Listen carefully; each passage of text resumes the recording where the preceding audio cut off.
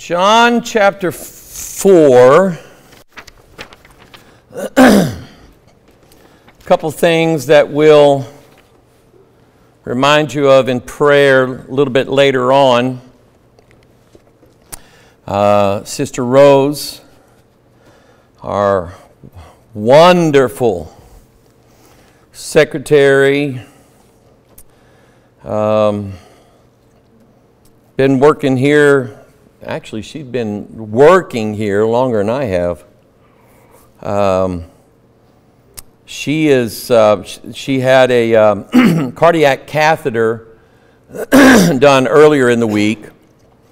And if you remember a couple weeks ago, she had a mild heart attack.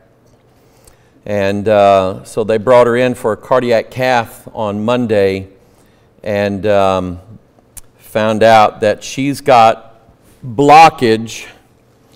Let's see if I can find that.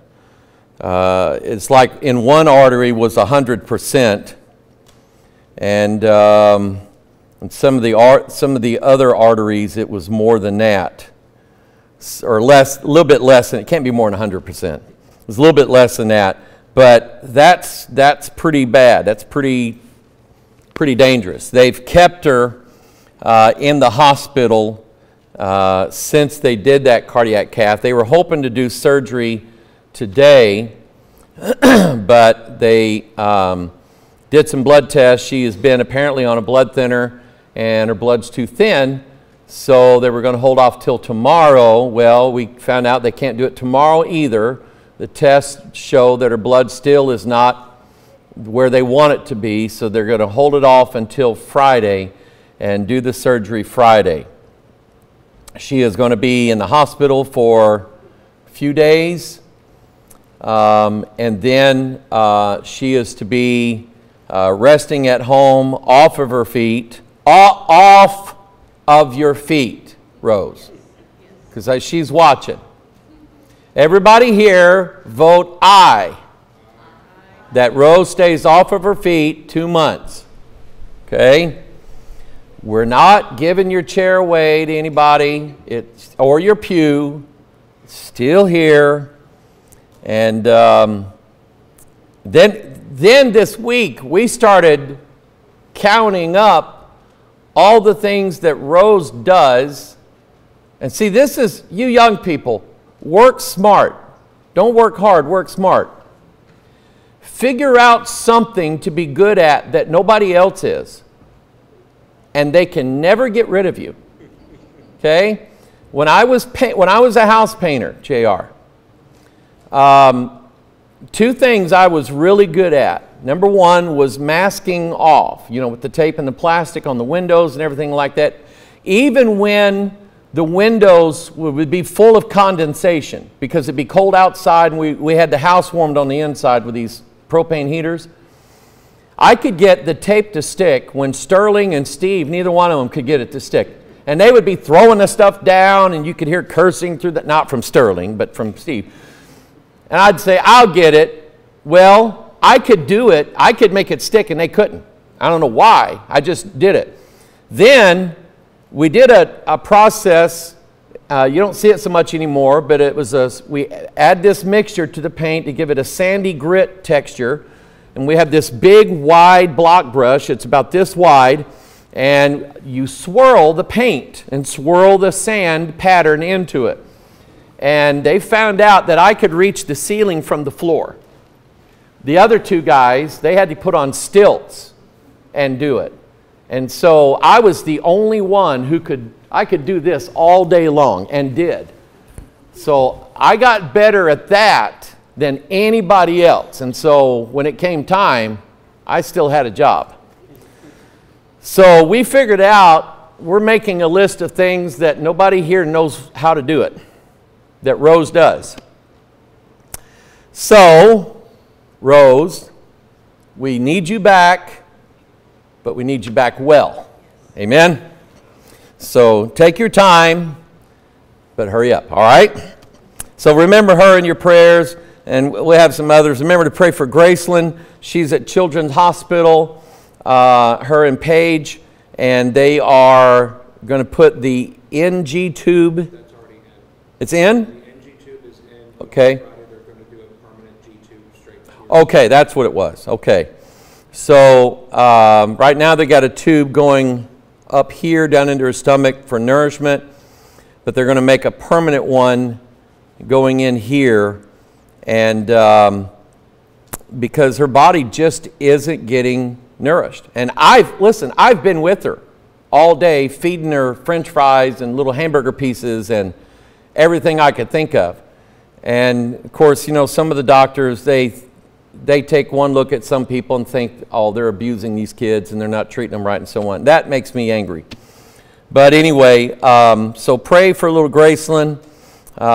We've got some other folk that are sick, so lift them up. And we'll go through the list here in a little bit. John chapter 4, if you have your Bible handy. If you don't, somebody handy you one.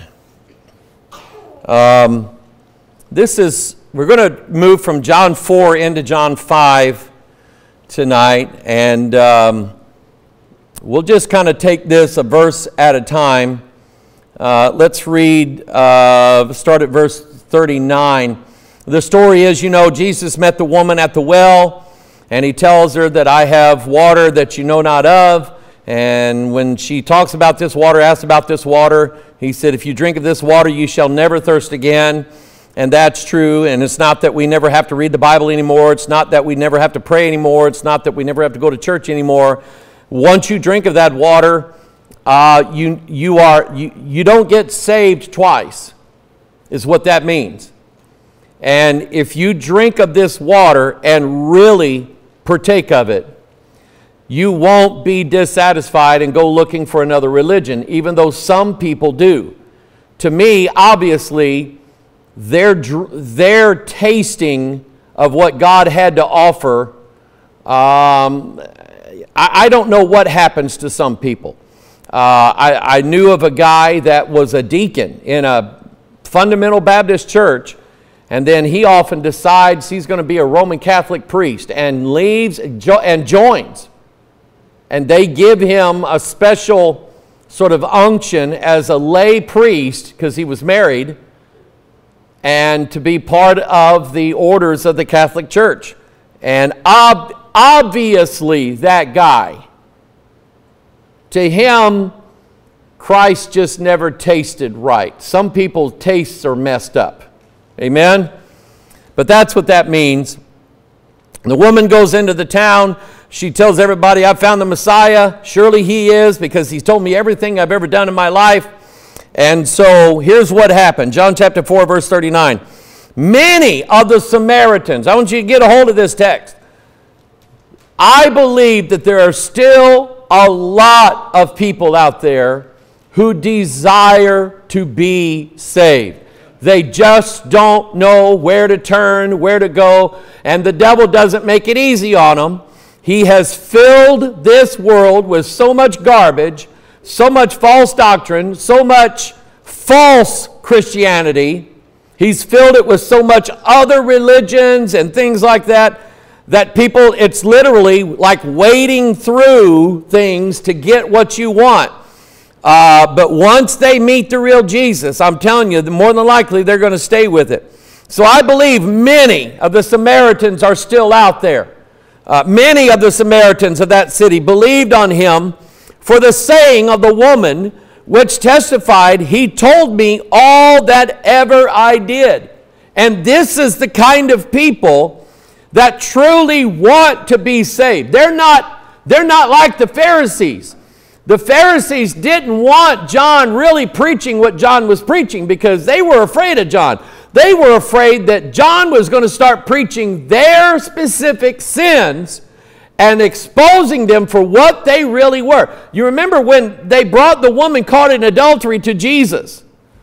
And the big question has always been, where was the guy she was with? They let him out the back door. Well, they grabbed the woman and was going to expose her. Why? Because I think, more than likely, some of those guys that tossed her out there had been with her and found it convenient to have her stoned and killed so she couldn't talk. That's happened, by the way. I believe that's happened. If you remember, if you look up the D.C. Madam on the internet, there was a lady, Pelfrey was her last name, and she ran a high-class escort service in Washington, D.C., and her little black book had names of people in it that you've heard on the news. And all of a sudden, they find her hanging dead, when she said in an interview 3 days before, I'm not planning on committing suicide. I don't buy it. So anyway, that stuff really happened. But here you have people who, when they hear that there's a man who can tell them everything that they've done, they go running to him. They want this in your life. They tell Jesus, tell us what we're doing wrong. Show us the way of eternal life. And so, which testified. Verse 40, so when the Samaritans were come unto him, they besought him that he would tarry with them, and he abode there 2 days. And he wasn't just sitting there, not doing anything, eating their food. He's teaching them. He's preaching to them. He's showing them the kingdom of God. He's showing them the doctrines. He's probably giving them the parables that he's taught the other disciples, and maybe giving them the understanding of those parables. More than likely, he's telling them about how he's going to be taken and how he's going to be slain on the cross and crucified. But don't worry, he's going to rise again on the third day. I believe he's telling them the gospel. And verse 41, he did this for 2 days. And watch this. Many more believed because of his own word. And he said unto the woman, now we believe, not because of thy saying, for we have heard him ourselves and know that this is indeed the Christ, the Savior of the world. Father, I pray, Lord, that you would bless this message tonight. Father, bless your word, opening our eyes to us tonight. Father, may I step aside and you step forward and open this book to these people and their understanding. And after all, Father, that's what the Samaritans found out.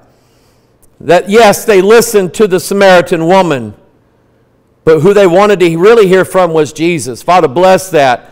Bless the word tonight, we pray in Jesus' name. And all of God's people said, amen. But notice that. That's what jumped out at me as I was going back over this again today, is that when the Samaritans in town heard from the woman. Now remember, a woman is always going to be a type or a picture of a church.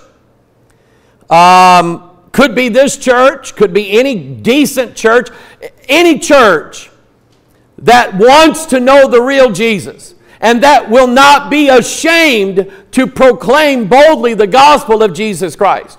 One of the problems that we have now is we have too many churches ashamed that they're Christians. And they want to cater to the world. They want to cater to other religions and say, let's join with them and let's not offend anybody.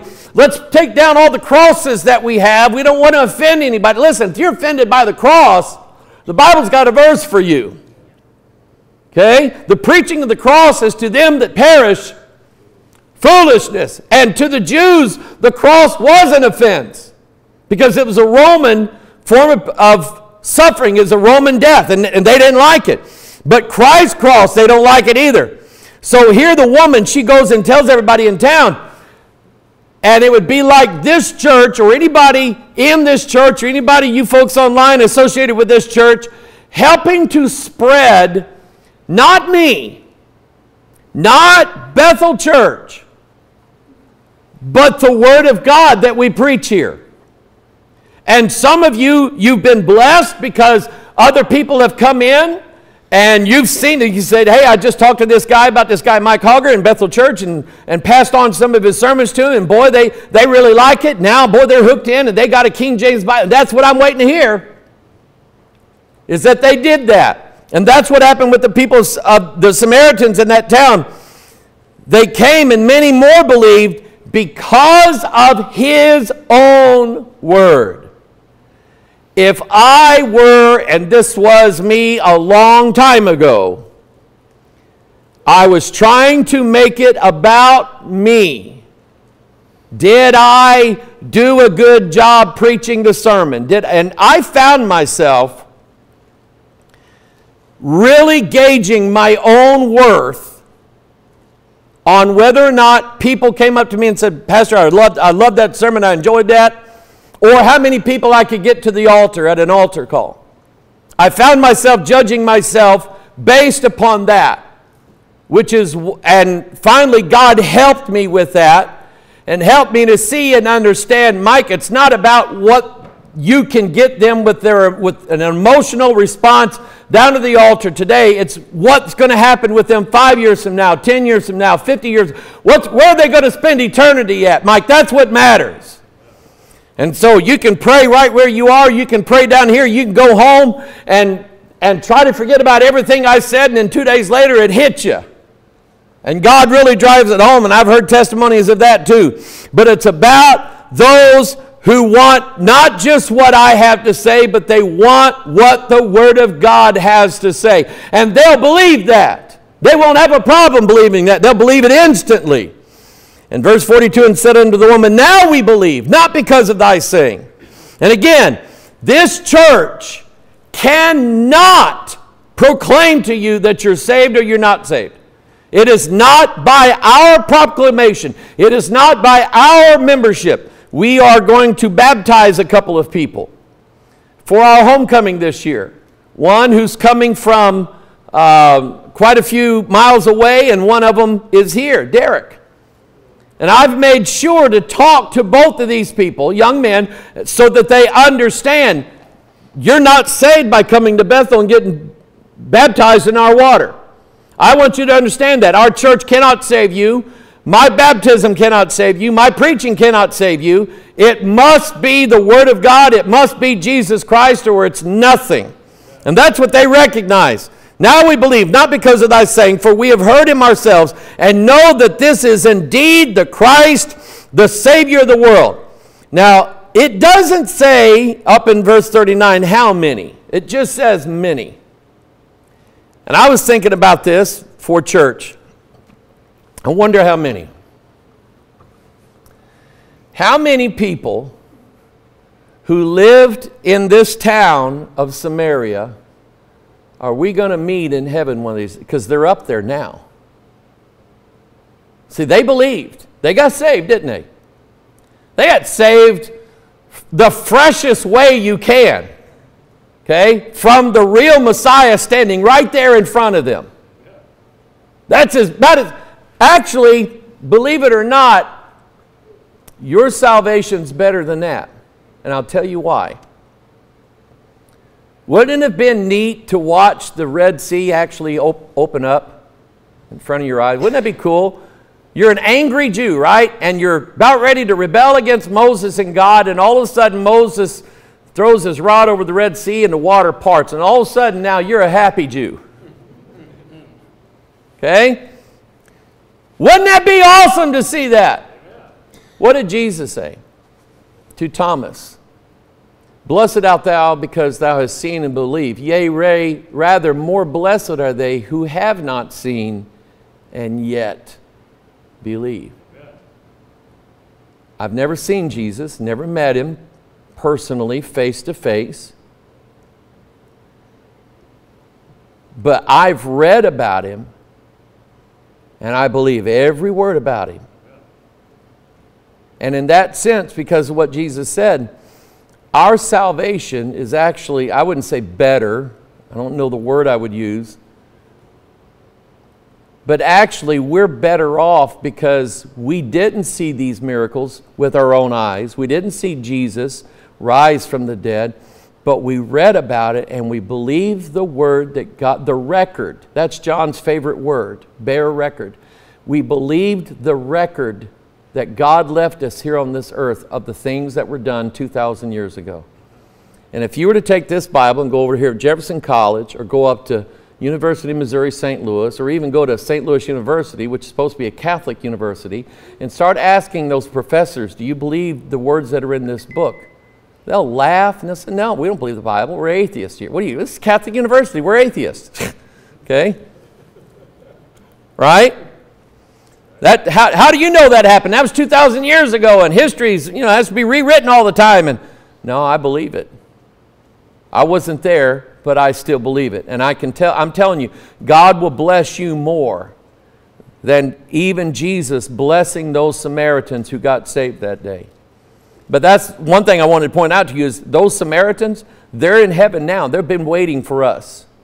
Okay? They've been waiting for us. We're going to get to meet them one of these days. And that woman who was there. We're not giving her name. I think we'll know her. Amen? I think we'll know her. Now look at verse 43.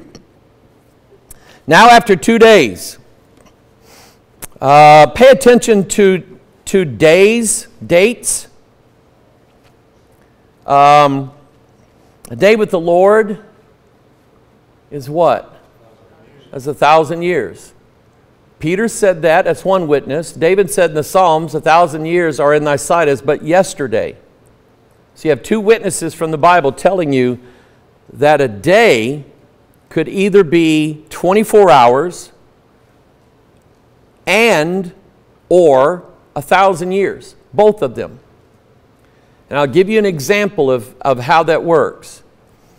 If you remember, God told Adam in Genesis chapter 2 concerning the tree of knowledge of good and evil, and the day that thou eatest, thou shalt surely die.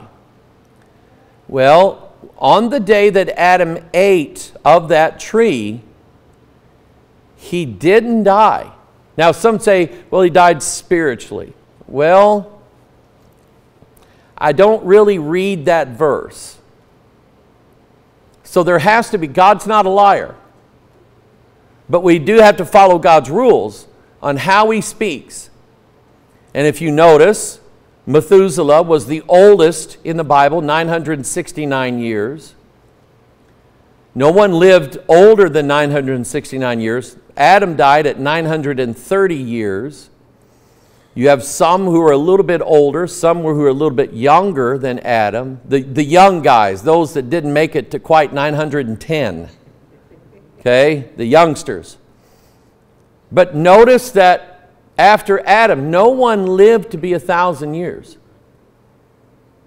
Why? Because God meant what He said, in the day that thou eatest, thou shalt surely die. And no one lived to be 1,000 to fulfill the day.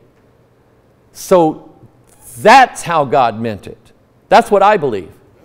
So He gives these, today in my program today, I mentioned in Exodus 19, how God, when He's meeting with Israel, He tells Moses, tell the Israelites that to get ready for 2 days, and then on the third day, come and present yourself. So think about it. It's been about 2,000 years. We're getting into the years, we're past the birth of Christ. So we're getting into the years of the death of Christ, somewhere around, they say He died probably somewhere around AD 30, 31, somewhere around in there. It wasn't AD 33, we already know that. We don't know quite the year, is what I'm saying. But we're getting up to that time. And so it's been almost 2,000 years, 2 days. So the third day, if it lasts 1,000 years, which it will be the 1,000-year reign of Christ. And that is called in your Bible the day of the Lord. Some people look at the phrase the day of the Lord and say, it all has to happen that day. That's the day of the Lord, because it's got to happen in that day. Well, part of it will on this one 24-hour day. But then after that, He's got 1,000 years to do the rest of what the Bible says He's going to do at the day of the Lord. So I think that's what it means. So now after 2 days, He departed thence and went into Galilee. Remember, Galilee was where He's from. For Jesus Himself testified that a prophet hath no honor in his own country. Then when He was come into Galilee, the Galileans received Him, having seen all the things that He did at Jerusalem at the feast, for they also went unto the feast. So Jesus came again unto Cana of Galilee, where He made the water wine. That's where He did His first miracle. Now watch this. He's about to do His second one. And there was a certain nobleman whose son was sick at Capernaum. And when he heard that Jesus was come out of Judea into Galilee, he went unto Him and besought Him that He would come down and heal his son, for he was at the point of death. And I can sympathize with that man. Having had loved ones at the point of death, besought Jesus that he would come and heal his son. Him thinking that Jesus had to travel and physically come to his house and do something in order to heal his son. But does Jesus actually have to go here to do it? No, he's God. He can be anywhere he wants or everywhere that he wants, all at one time. And he doesn't actually need to be in the same room, in the same house, or in the same country in order for him to heal. He can do it anywhere. So, verse 48, then said Jesus unto him, except ye see signs and wonders, ye will not believe. Now, let me address this just for a few minutes. I brought up Gideon Sunday morning, and I'm going to do it probably again this Sunday morning. We're dealing with prayer, and with prayer there is an aspect of prayer where God teaches us to wait on Him and trust Him. I'll never forget that morning that I woke up one morning, the Holy Ghost was sitting there, and as soon as I woke up, God said, Mike, do you trust me? And I was going to lie and say, God, you know I trust you. And God said, you don't. You think that your way is the only way that I can do what you want me to do. Mike, I can do what you want me to do at any time and in any way I feel like it. I can answer your prayer any day that I want to and any way that I want to. But Mike, you think that it should be done your way, and I want you to get out of that idea and get out of it real quick and just let me do what I want to do. And I'll promise you I'll be good to you. And before I ever got out of bed, I was repenting of the sin of not trusting God, because I thought it had to be done my way and in my time. And that particular situation, I am still waiting on the Lord. I still am. He has not yet answered that prayer that I was praying at that time. He has not yet answered that prayer, and that's been many years ago. And I've re-prayed the prayer, reminding God. God didn't forget the first one I prayed. And so I have to trust God that He is going to do what He promised that He was going to do. That's what hope is. Hope is the well-grounded knowledge in knowing that God will do what God said He will do. His word will not fail, ever. And so, now after,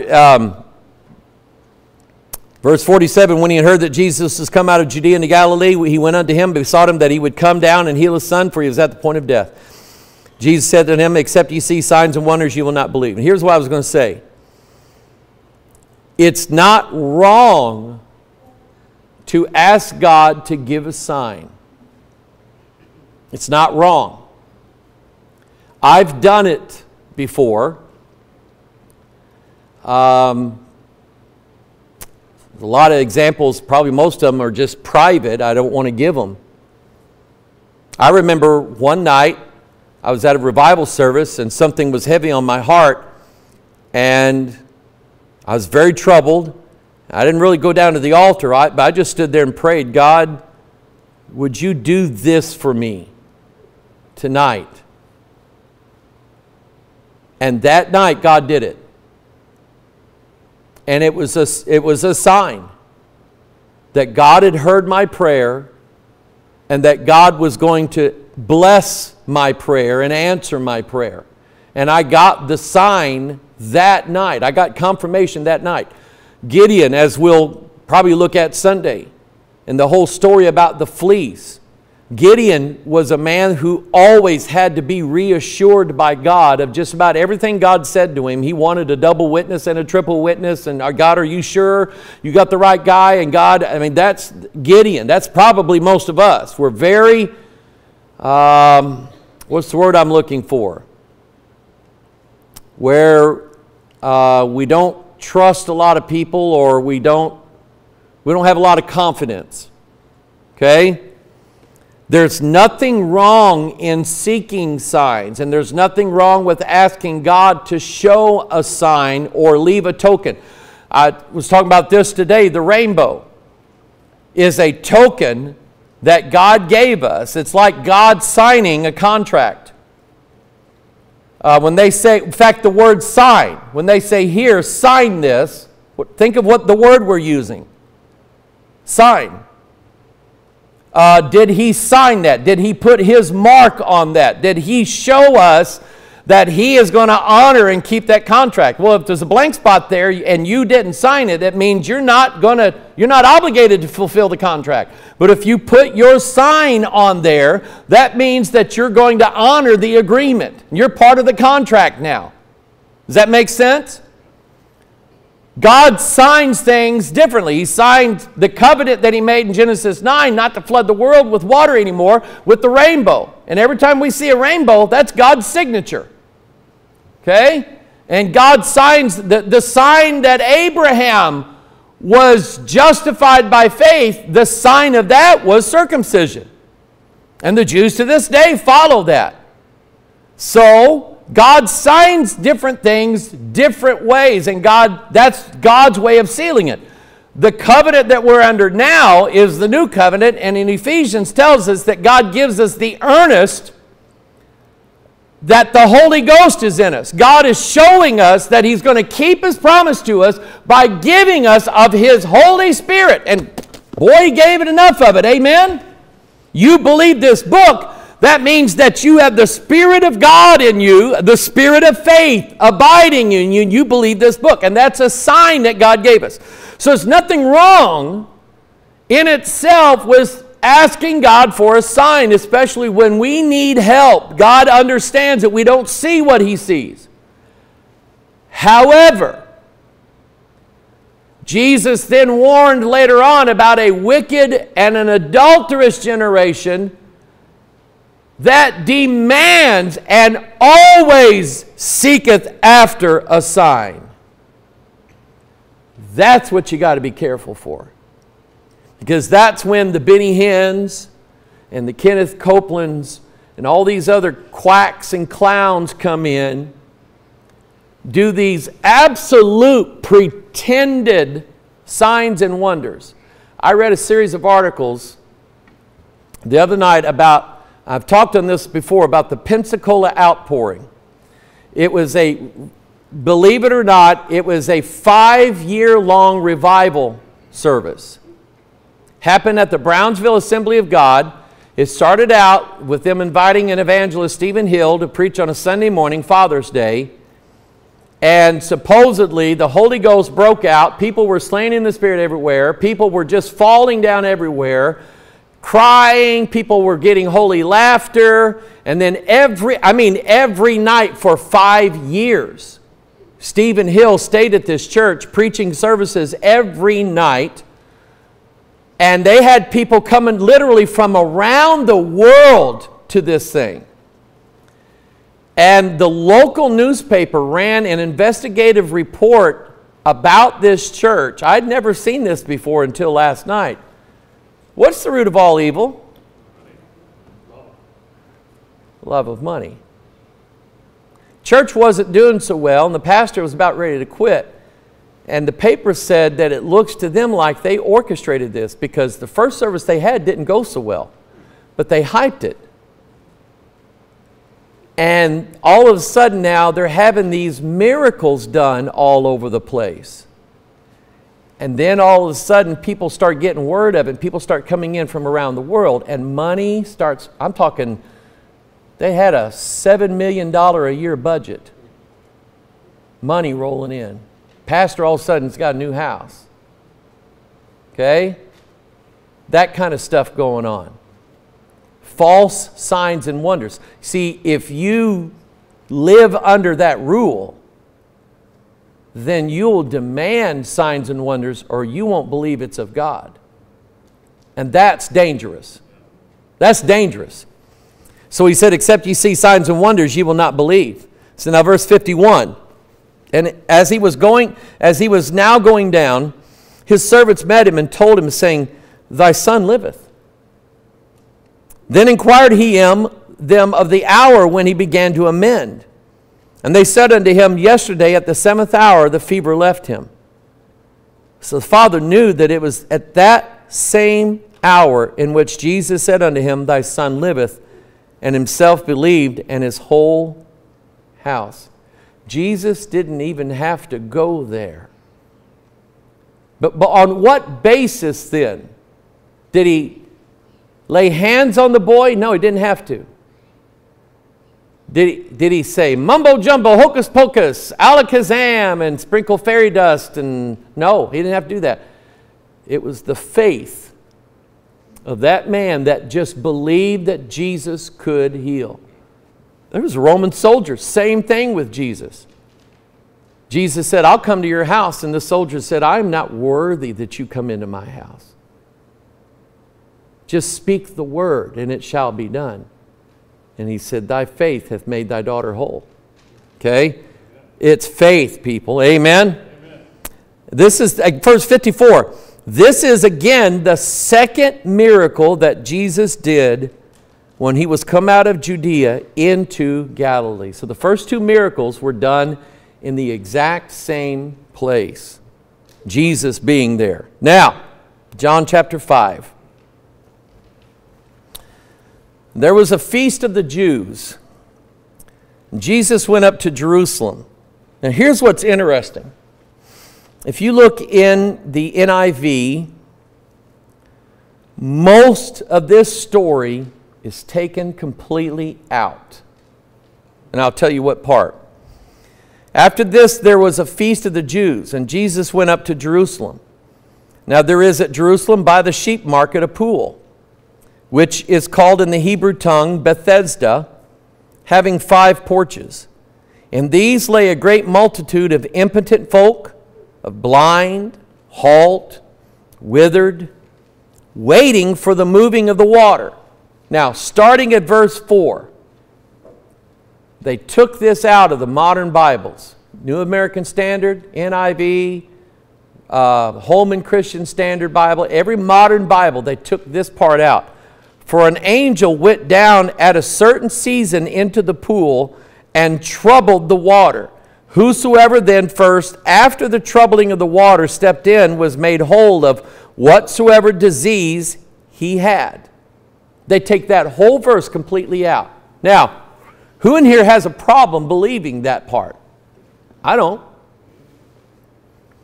God uses the ministry of angels to do His work for Him. Does He have to? No. But He chooses to. Just like He chooses to use you and I for His work. God doesn't have to. He doesn't need us. But He chooses to use us to make us part of His kingdom. And I believe that at a certain time, a certain season, an angel would come down, stir the water, trouble the water, and whosoever was let down into the water first was then healed of whatever disease they had. These people lived there and they knew it. They were counting on it. And then if you take verse 4 out, you have the pool at Bethesda, verse 3, and these lay a great multitude of impotent folk, blind, halt, withered, waiting for the moving of the water. And you skip to verse 5, it doesn't make sense. The story's empty. It has a hole in it, and you don't know why they're there. You put verse 4 back in, now it makes sense. And I believe it should be there. I believe it is there. I believe it's right. And a certain man was there But here's one of the things I think Jesus is doing here. If you read Hebrews chapter 1, you'll see how God contrasts His only begotten Son from the angels of heaven. At which time did God say to the angels, thou art my Son, this day have I begotten thee? No time did God say that to any of the angels, including Lucifer. Never said it to them. So I think here Christ is establishing His ministry is better. Because even though you have an angel stirring up the water, someone with a lot of these people have to be picked up and put into the water. And then who gets in there first? Whoever got there first. And I'm sure there was fights every time that happened. And a lot of people let down because they couldn't make it to the water. And that's who this man was. He said, I'm there. I've seen the angel trouble the water. I just can't get to the water in time. So I think, if anything else, Christ is establishing that His ministry is better than that of the angels. It doesn't require whoever can get there first. Somebody say amen. So a certain man was there, verse 5, which had an infirmity 38 years. When Jesus saw him lie, that's a long time to be waiting at that pool. When Jesus saw him lie and knew that he had been now a long time in that case, he saith unto him, Wilt thou be made whole? The impotent man answered him, Sir, I have no man when the water is troubled to put me into the pool, but while I am coming, another steppeth down before me. Jesus saith unto him, Rise up, take up thy bed, and walk. And immediately the man was made whole, and took up his bed and walked, and on the same day was the Sabbath. Now, I don't have time to teach you the rest of this tonight, so I'm going to save that. But I want you to ask the question, did the man sin by picking up his bed on the Sabbath day and walking home with it? Did he commit a sin by transgressing the Sabbath day? Did he? You're shaking your head no. Prove it, Jack. Smarty pants. Yeah, I'll tell you the answer is no. But we'll learn next Wednesday why the Jews were having such a fit of rage, bowel movement over this. Why they were so mad that flames were shooting out of their eye sockets.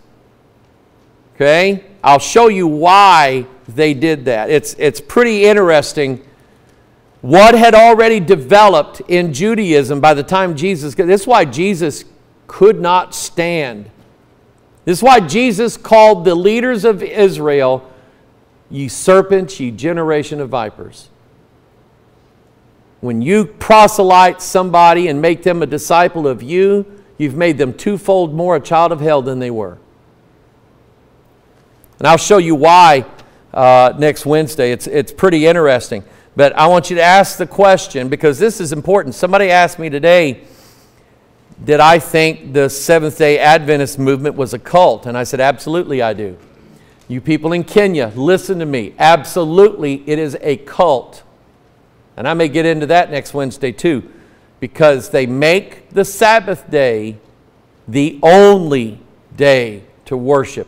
And that is not what God said. It's what an angel told a woman. But it's not what God said. Amen?